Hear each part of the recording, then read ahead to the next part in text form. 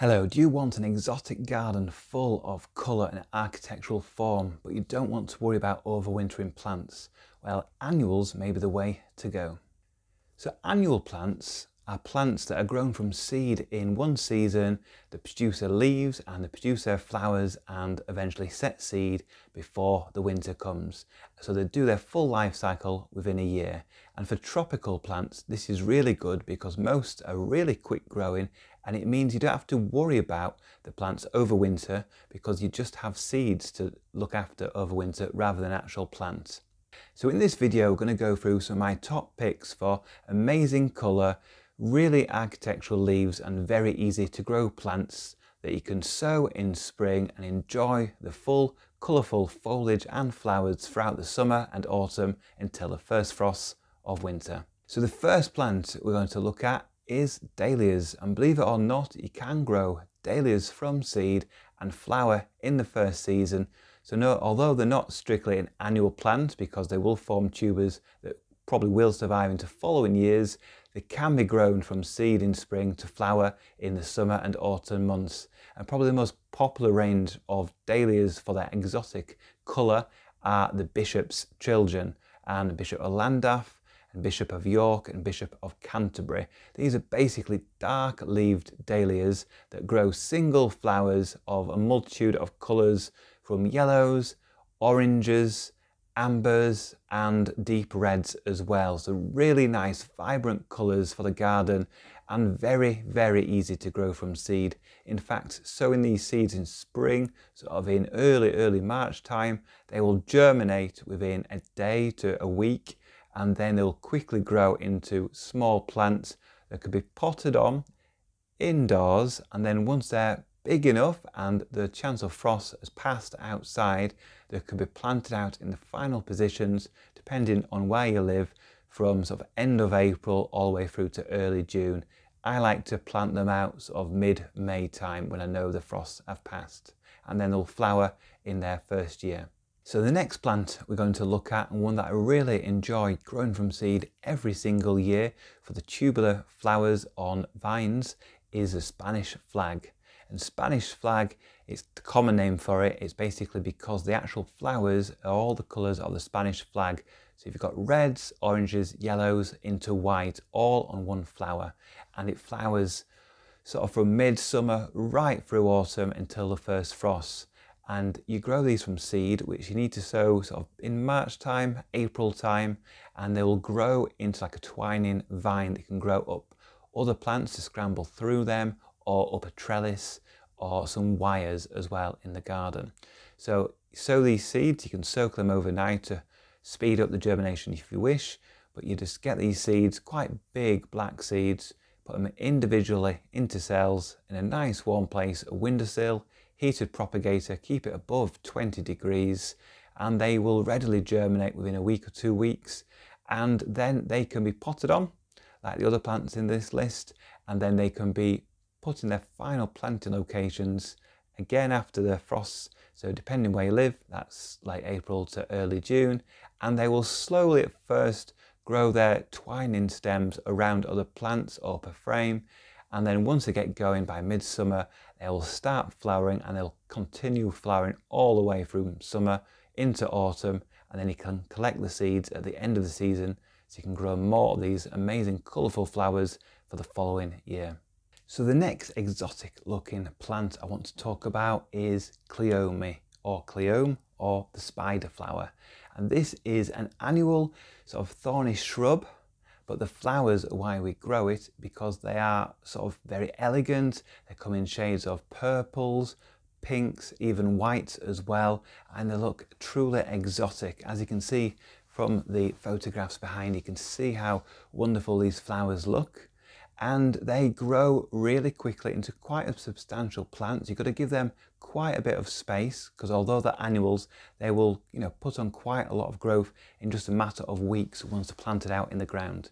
So again, this is best grown indoors to begin with. You can sow the seeds in good compost, keep it nice and warm, about 20 degrees, and good light as well to aid germination. And they will slowly germinate over a couple of weeks. and then will form small plants that can be potted on into larger pots, sort of like 9 centimetre pots. And then once again get to the time when frosts have passed, because these are tender plants, they can be planted out in the final growing positions, and then they will quickly grow into quite a strong sort of sub-shrub. Need full sun for this, for the really good flowering, and then they will flower from sort of mid-July all the way again through to the first frost of autumn and winter. And the bees and the butterflies love the flowers. They give a really exotic look to the garden, and then at the end of the season you cut them down, compost them, and they can grow again the next seasons of flowers with the next seeds that you save from the original plants. Now the next plant we're going to talk about is not grown for their flowers, although they are produced later on in the year, but they're grown for their enormous colourful leaves, and this is ricinus. So ricinus, or the castor oil plant, is a sort of huge growing sort of shrub eventually, and it can be overwintered if you grow in a frost-free location, but generally we treat it as an annual because they grow extremely quickly and will grow, depending on the variety, about 1.5 meters to 3.5 meters tall, and might be 1 meter or so wide. And each leaf can be sort of 30 centimeters across, up to about 50-60 centimeters across. So it can be really, really large. And basically, there's various forms of this. You can get red-leaved ones, almost black-leaved ones, very strong green-coloured leaves as well. And basically, just go for the type that you like and can get hold of.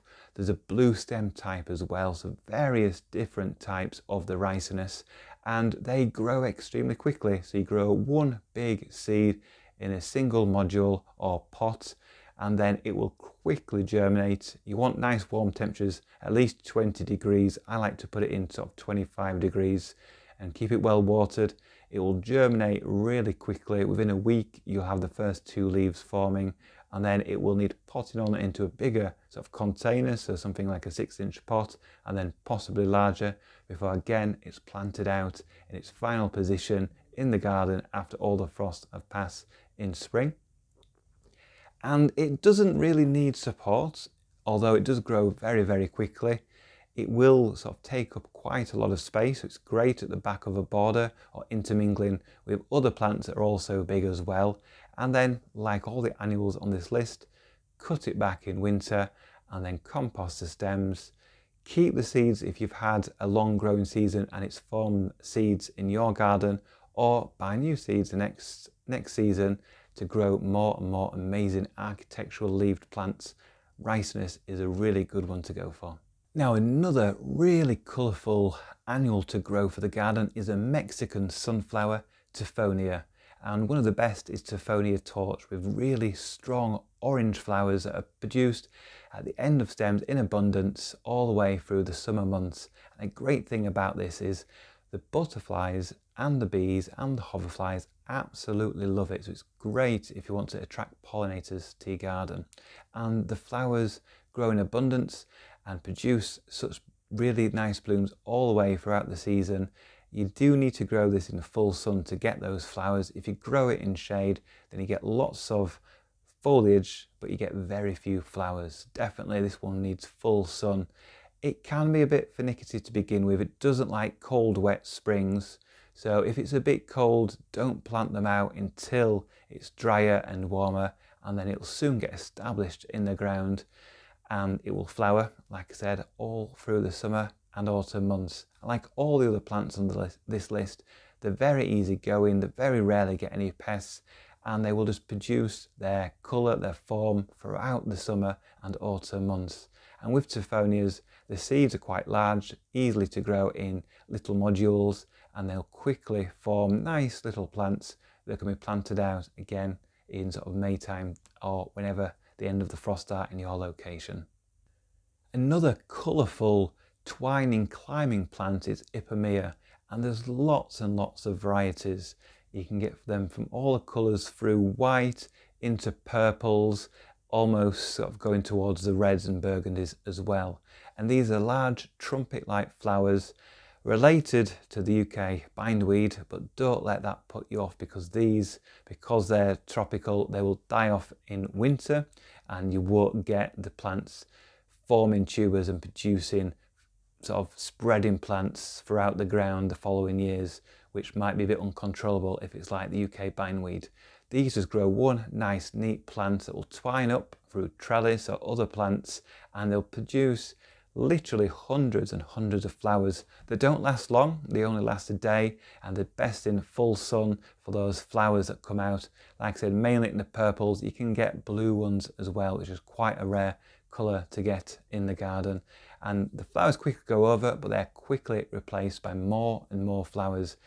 Very, very easy to grow in little modules. The seeds are nice and large, grow away quickly.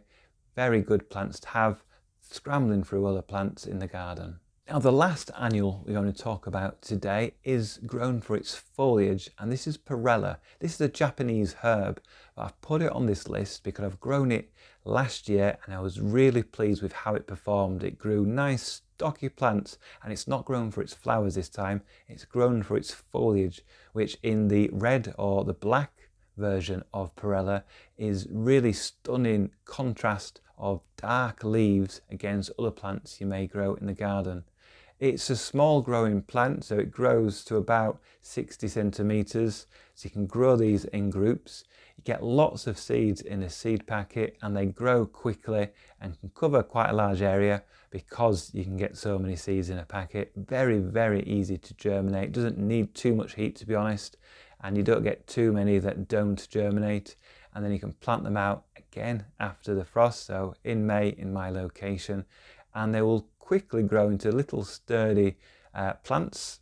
They're not shrubs as such, they're just small plants, herbs, and they are a great foil for other foliage plants and other low growing flowers you may have in the garden as well. They're not hardy in the slightest, so they are tender exotic plants, and you can eat them. They smell very nice as well. The foliage is sort of like a minty sort of smell, and they just look very interesting in the garden, very exotic looking. So a great one to add that's a bit different, bit more sort of easy to grow and quicker growing than Coleus or Solenstormum, which are also great foliage plants for the garden, but they do take longer to get going. So Perella is a great, easy, dark-leaved foliage plant for the garden. So this is just a nice group of exotic looking annuals. There's thousands more out there for you to try. Look through the seed catalogues and you'll see lots of things that are annuals. Try lots of different things and you'll find some really nice exotic looking flowers as well as foliage plants that you can grow in the garden. The ones I've covered in this video, you can get pretty much all of them on my Amazon shop, and the link is below in the video. And you can get, like I said, loads of other types as well. So I've gone through some of the common ones, the ones that I've grown year after year and grown really well, but try other things as well and let me know which exotic annuals you grow year after year for really good, colourful flowers and interesting foliage in the comments below. If you want to grow hardy, evergreen exotics that need no protection at all in the garden, then check out this video and you'll see some of my favourite plants that are pretty much bulletproof.